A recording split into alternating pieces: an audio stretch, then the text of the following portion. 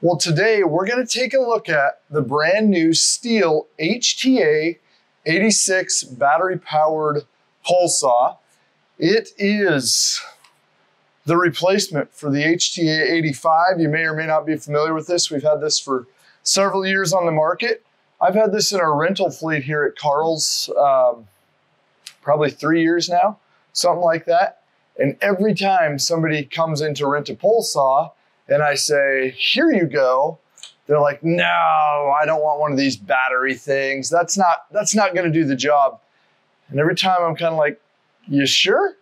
And they'll take it out and they'll bring it back and they'll be like, whoa, that thing is amazing. I send them with 2 batteries and they usually come back and they haven't even finished the first battery. So the amount of cuts you can do with one of these is unbelievable. The reason I like to send the battery out as a rental is just because it's a little bit more idiot proof. I don't have to worry about sending them with mixed fuel.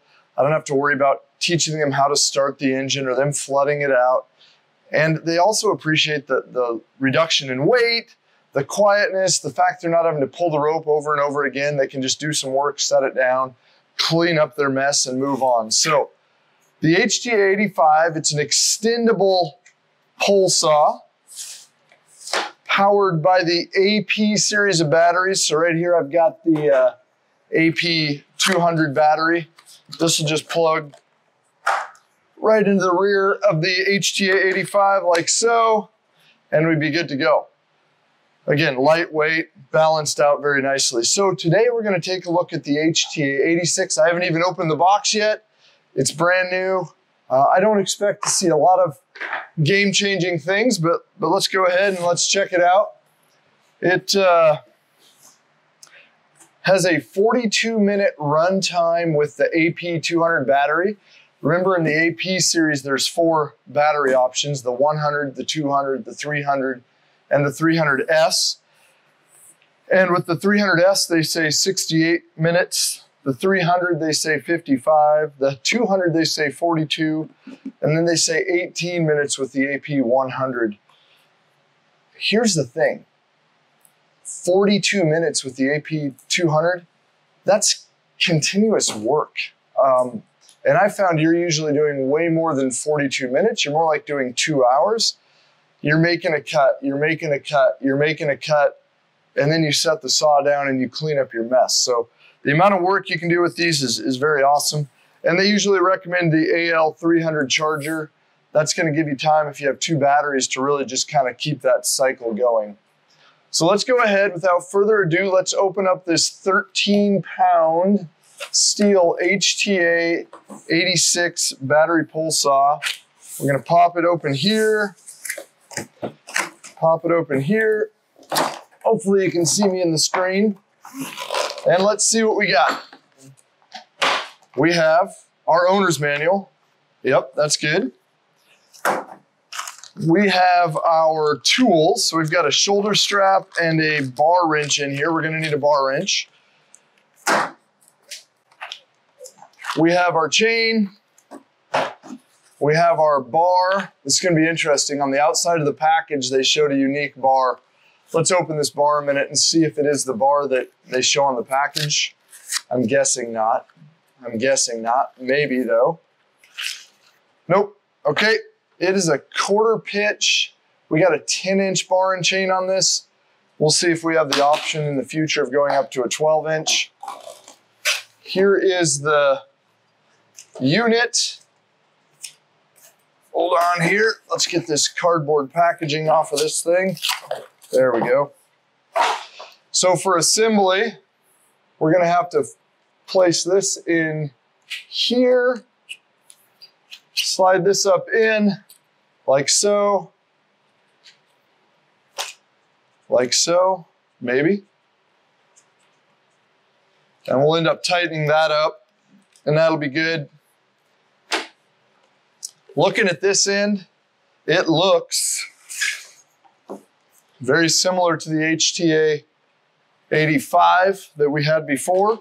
So I don't see a change there, but I do see a change right here in the clamping mechanism. And that was something that could have been improved on the 85. So on this one, I flip open and slide it out. This one, I'm just gonna screw this And a lot of actually the gasoline powered have gone to this style too, where it's a screw clamp.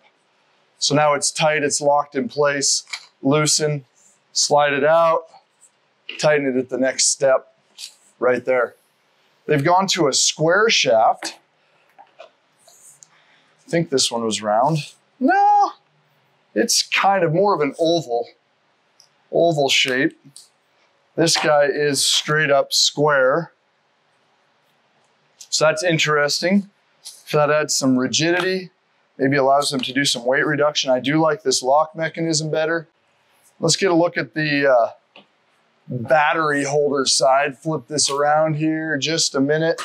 We'll compare this to the 85. Let me grab it.